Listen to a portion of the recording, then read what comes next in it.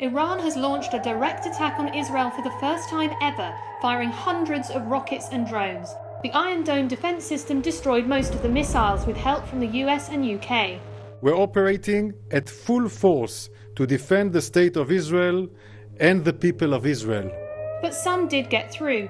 A military base in southern Israel was hit and one girl has reportedly been injured. No one is reported killed. Israel has convened its war cabinet and vows to respond to the attack.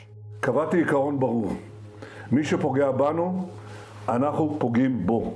Since October the 7th, tensions between Israel and Iran have been rising. Iran provides funds and weapons for Hamas in Gaza, as well as Hezbollah in Lebanon and other groups opposed to Israel.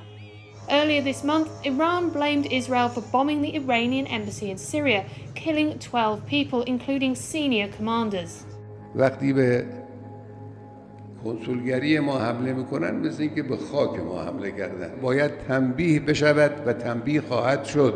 While Israel has not claimed responsibility for that bombing, Iran says this latest attack is in retaliation and has warned Israel against responding. قصدی بر ادامه این عملیات وجود نداره، اما چنانچه رژیم صهیونیستی اقدامی را علیه جمهوری اسلامی ایران بسیار بزرگتر از این انجام خواهد شد. World leaders have warned against further escalation between Israel and Iran. The United States, Israel's chief ally, has also contacted Iran directly to urge against conflict and called for a diplomatic resolution.